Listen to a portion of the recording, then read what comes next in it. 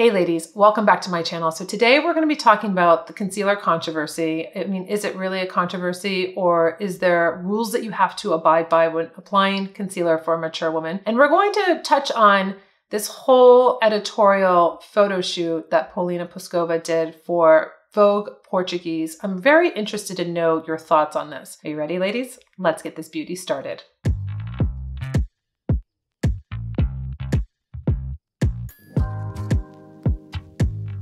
All right, ladies, I just washed my face, so I'm going to be using the Elemis Pro Collagen Rose Micro Serum. They just sent this to me and I was really excited. I put it on my Instagram because it's a rose micro serum and it's for hydration, plumping the skin. So of course I need all the plumping I can get. So we're gonna do that. I'm just doing a really minimal makeup tutorial and showing you there's like this controversy still going on about concealer in mature women. I'm not quite sure why we're still having this controversy, but it's about how you apply your concealer. And I know if you're on social media that you're getting told so many different things. So we're gonna address it. And I'm gonna just put 2 pumps because a little bit of this goes a long way. I got very excited when I first got it and I put way too much on and took forever for it to soak in.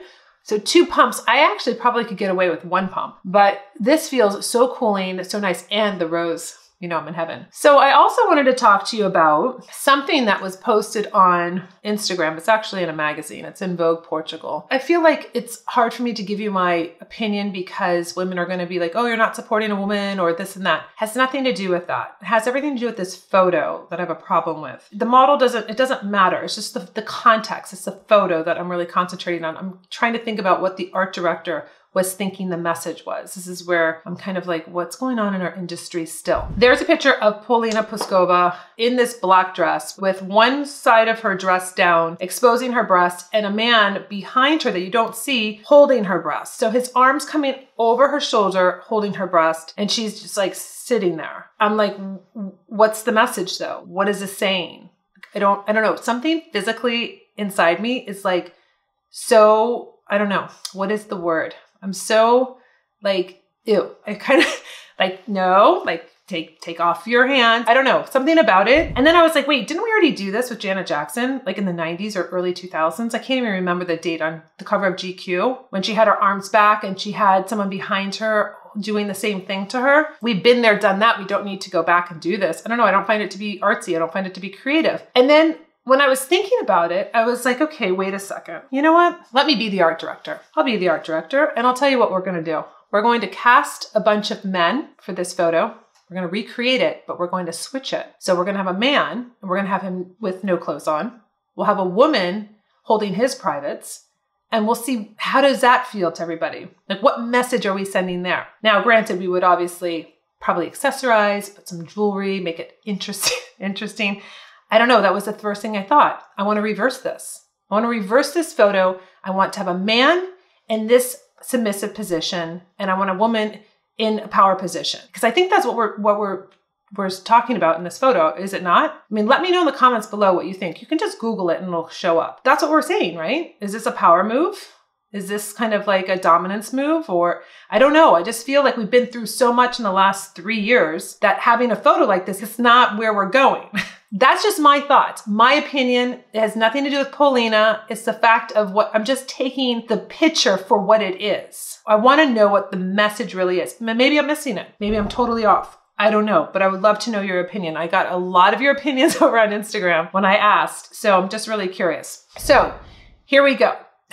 After that, I have the beautiful serum on. I'm going to be using a little Fiercely Smooth, just 2 pumps also on this to do a little face primer. Face primer is on. Now my skin is completely set up, ready to go. Feels incredible. Now, you know what? Let me just do a little eye cream. I've been using the Clarins Total Eye Lift and I'm going to just do 1 pump. And you have to warm it up into your hands like this and then you press it into your under eye area and you can go on the top. They have this whole specific way that you can apply this, the lymphatic drainage. I like to just make sure it's all in. So I just kind of go like that. Now we're really prepped. We got everything going on. Everything feels so good, so hydrated.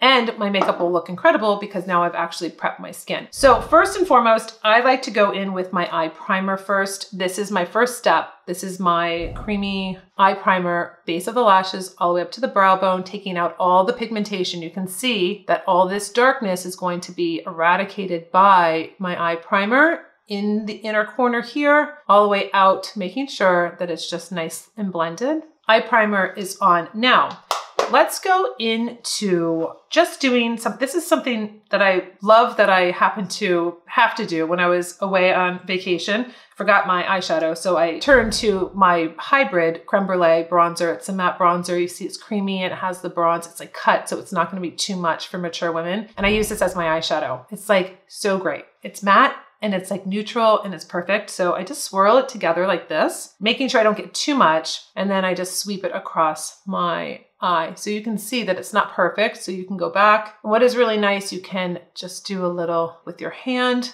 There's no real rules, ladies, when it comes to how you apply whatever your technique is, whatever works, but it's just nice. It's like nice and neutral. If you're looking for that alternative to matte until I come out with my matte shadows and you want it to be in that kind of beautiful neutral family, this is it. So perfect. And I showed you in one of my last videos, you can take the short smudge brush, go into the darkest color. If you want to do a little contour, you can still do that and go in like that. You know, you can get a little definition.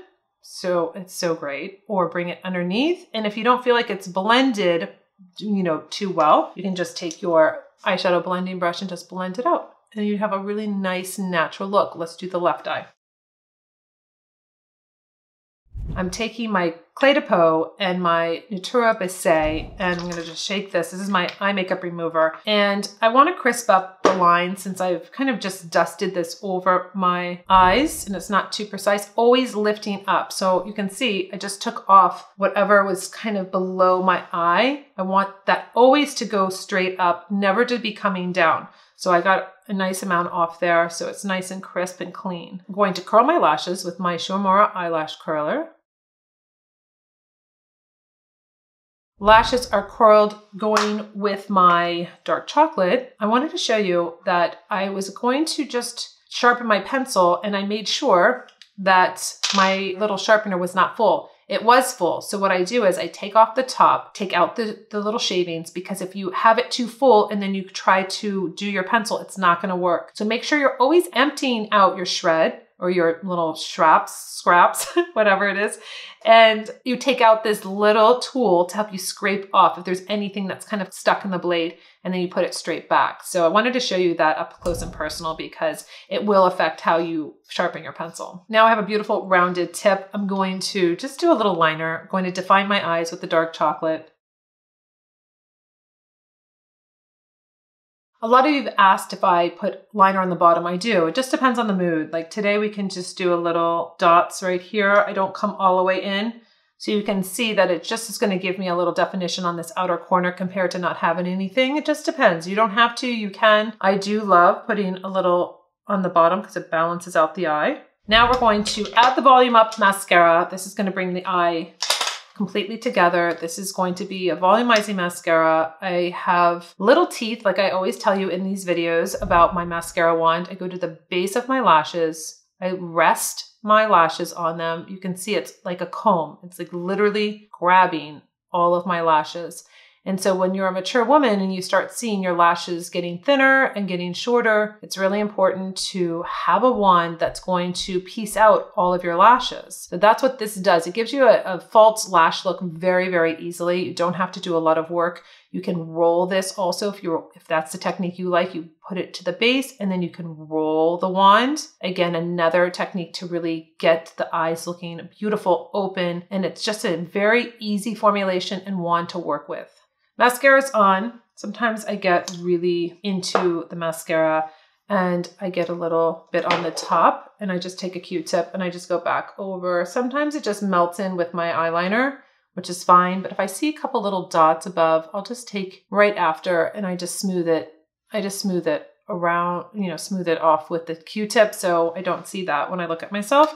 It's my little perfectionist that I can control with those little mascara dots. So now what we're gonna do is talk about concealer. So when you use your concealer, I've seen a lot of different ways that women are telling mature women to do their concealer underneath their eyes. So the big one is that they'll say that you should only go here in the inner corner and then out here, right? This is what I'm seeing a lot of. Okay, that's fine. If that works for you, that's fine.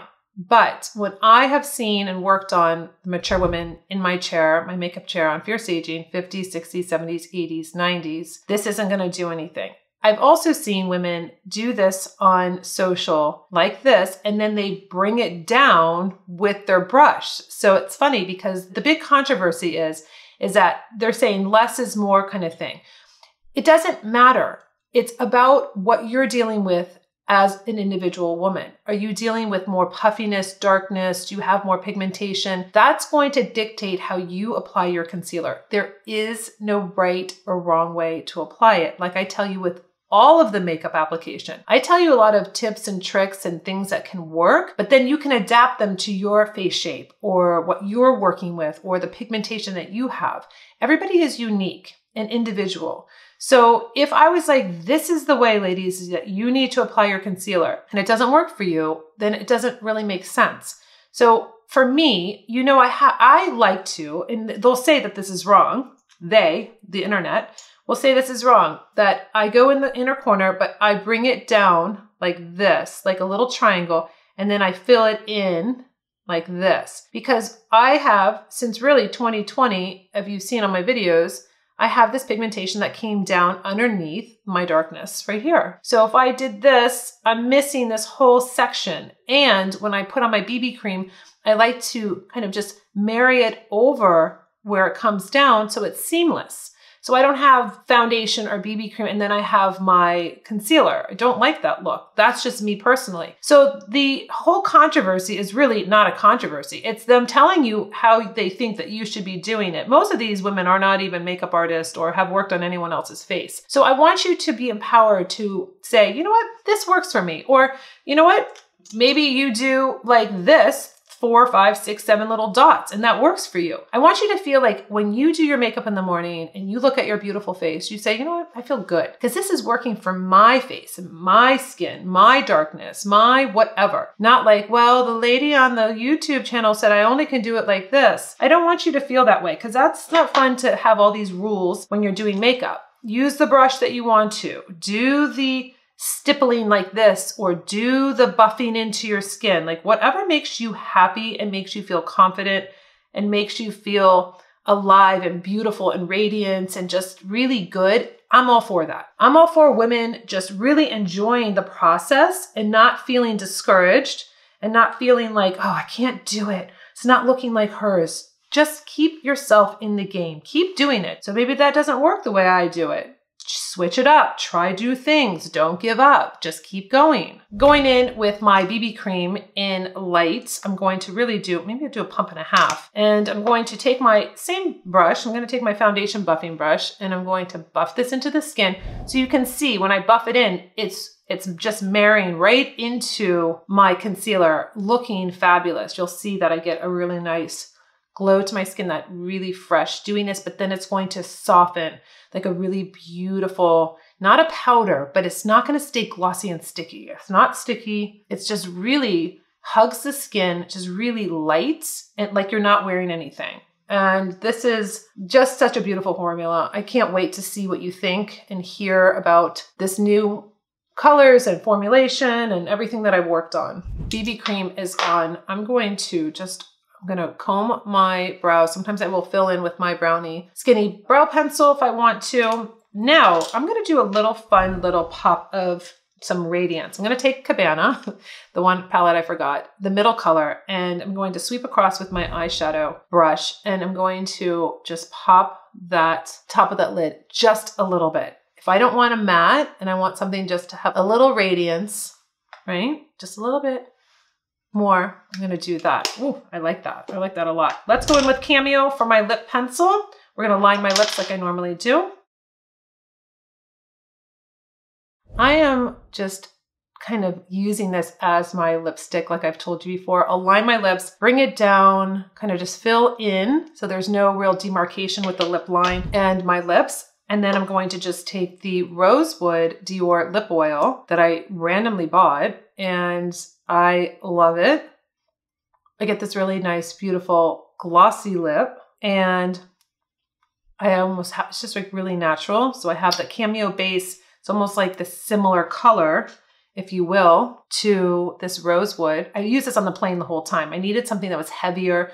This is something that is more of a treatment, I would say. I don't consider it really makeup. But if you feel like your lips are really dry and you want to just top it for the whole day and you want that gloss and you want something that's gonna be really like a lot like this, let's just do, we're gonna pop maybe, let's see, we did launch our blush sticks, which I'm thrilled about. I'm so excited for you to have these now. I'm gonna do St. Bart's. This is gonna be a nice like petally pink, you can see. And it is just going to just kind of give me this really nice, fresh, natural look.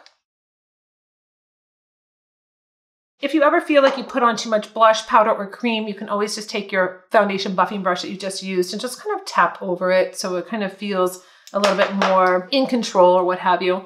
So that's the look, very simple. The concealer you can apply any way you want. I've been really wanting to just do a video about that concealer application and let you know, I have told you in multiple videos that you don't have to follow any rules. I want you to really assess your face and say, okay, you know what? I have darkness here, I need to cover. You know what? Right here, maybe I'll do a little bit of more of a color corrector because it needs that. Then I'll put my concealer over. Lots of different options for you ladies. Don't just feel like you have to play by all these rules that the internet keeps shoving at you and telling you, because I know you get confused. You need to talk to yourself and say, what do I really need to cover up? Or what do I really want to do to get this kind of look? What do I need to do with my technique? That's that. Remember, leave me a comment below about the whole, you know, photo, editorial, fashion industry. What do you think? I'm just really interested. I kind of feel like maybe I'm too far like triggered and I'm being too dramatic, or am I on par and where are we going with this? I thought we were kind of further than this. Repeating things we've already seen that we've already done in different decades. Like, I don't know if we need to repeat those. So that's it. I hope you enjoyed this tutorial. Simple, just easy. And until my next video, I'll see you later.